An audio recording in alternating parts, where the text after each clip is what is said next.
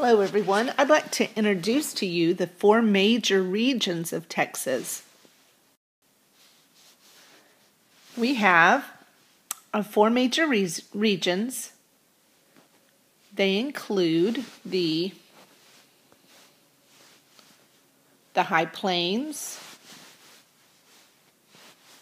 which are located here, the Mountains and Basin region, the Gulf Coastal Plains, and we have here the Central Plains right in the middle of Texas. Now the first region we're going to talk about today is the Mountain and Basin. It is the most western region of Texas. It is the highest and driest part of Texas. A basin is a low bowl-shaped land with higher ground all around it. You'll see in just a second. The basins in this Texas region are desert. This region has all of Texas' mountains and valleys. The mountains in Texas are part of the Rocky Mountains, which stretch through the western United States from Mexico to Canada.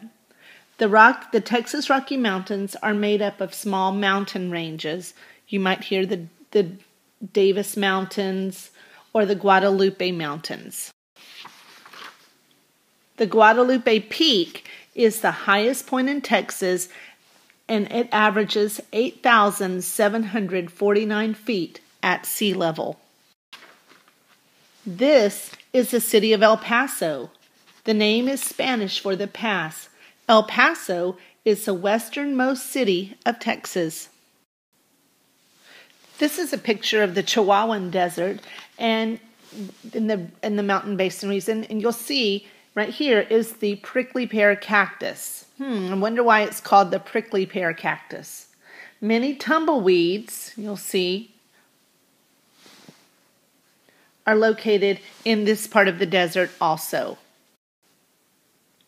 This is a picture of the Rio Grande River. It's located in Big Bend National Park, and which this part, 99% of it is desert. I wonder what would be in my suitcase if I were to visit the Mountain and Basin region.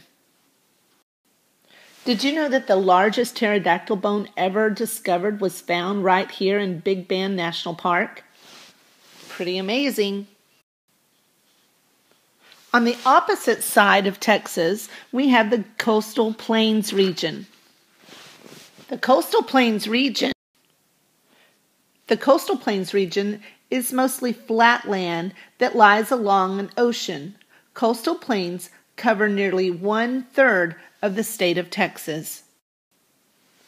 This is the piney woods of Texas. It is home to many pine trees. It was once home to the Caddo Indians. The Caddos were a very different tribe because women were chosen as chiefs. Many mockingbirds live here also. Mockingbirds are our state bird. They got their name from their unique ability to copy or mock the sound they hear. In the coastal plains, you'll find many pecan trees, which is our state tree. The weather in the coastal region consists of a mild climate. Its winters are short and warm compared to those in the Northeast. Its summers are long, hot, and humid. Humid means damp and moist. In the Gulf Coastal region, there are lots of rivers and lakes for fishing and water sports. I wonder if I would need to pack the same thing in my suitcase as if I were in the Mountain and Basin region. Corpus Christi is a city in the coastal region, is a port where ships from all over the world visit. The water sparkles here, so the city was named Sparkling City by the Sea. Rivers that flow west drain into the Gulf of Mexico. Many people visit the beaches of Galveston. The coastal plains of Texas lie along an ocean. The Atlantic Ocean and the Gulf of Mexico feed into the Atlantic Ocean. This is a picture of downtown Houston. This is the home of NASA and the San Jacinto Monument. The San Jacinto Monument marks the site of the final battle of the Texas Revolution. Sam Houston led his soldiers to victory over the Mexican soldiers there. This is downtown Dallas. It's really hard to believe this big city began as only one small cabin. Oil is found in the coastal plains. These tall structures are oil derricks. Many people call the oil derricks, the oil found in Texas, Black Texas tea. In the southernmost area of Texas, known as the Valley, crops grow all year round due to the warm weather and sunshine. Some of these crops include cotton, as seen in the picture, sugarcane, citric fruits, wheat, cabbage, soybean, and corn. The valley really is not a valley at all. It is a flat plain that the Rio Grande flows through. I'm wondering, how do you think it got its name? Crops are often transported by trains and sold and distributed throughout the country. In Kingsville, located in the coastal plains, you will find a King Ranch. It is named for Captain Richard King, who was a cattle breeder. He and his wife Henrietta King ran the ranch. He introduced a new strand of cow in Texas that could live in the hot climate and that had thick skin to protect it from pesky insects. Mosquitoes. The King Ranch is still one of the largest cattle ranches in Texas. So we've talked about the mountains and basin region. I'd probably need hiking boots if I were there. Then we traveled to the large Gulf coastal plains of Texas. We know it's humid. We know there's lots of water, lots of lakes. I don't think I need the same thing. Well, next we're traveling to the high plains of Texas. This is the Panhandle and reaches way down. So it's kind of sandwiched between the two regions. If you notice, this area in Texas is the Panhandle. A panhandle is a narrow strip of land that is joined to a bigger piece of land. On a map, it looks like a handle of a pan. The land in the high plains is higher, but more level than the other regions. While it does not contain the mountains that the mountain and basin region does, it does have higher plains than the rest of Texas. Remember, plains are flat lands. In the southernmost part of the High Plains region of Texas is called the Edwards Plateau. Here's plateaus. You can see flat lands. Like any other plateau, part of the land of the Edwards Plateau is high and flat like a table. The southern and eastern parts of the Edwards Plateau, however, they have many hills.